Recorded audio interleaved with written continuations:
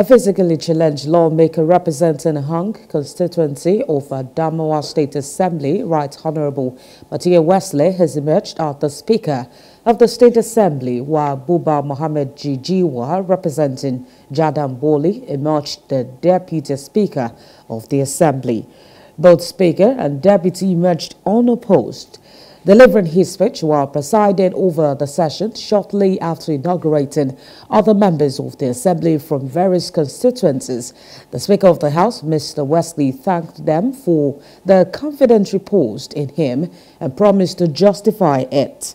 Addressing the new members of the 7th Assembly, Governor Ahmadu Umaru Fentiri congratulated them for their inauguration and called on them to work in line with the provision of the Constitution. To be Speaker of the 8th Assembly. As the new Speaker, I will work assiduously with my colleagues to concentrate on the achievement of my predecessors. I will work for the protection and promotion of the right of the legislative arm of government. I want to seize this opportunity to thank His Excellency, Right Honorable Fintiri, for his unflinching support to the legislative arm since his inception as the governor of I urge him to continue with the good job. I also thank him for the tremendous development stride he displayed.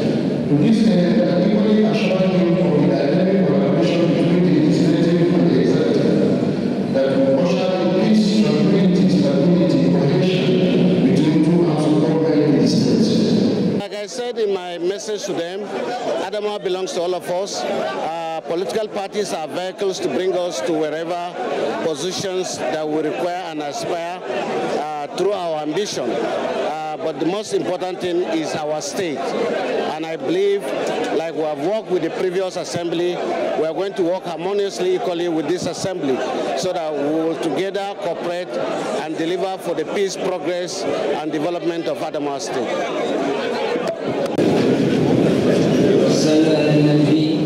Hello, hope you enjoyed the news. Please do subscribe to our YouTube channel and don't forget to hit the notification button so you get notified about fresh news updates.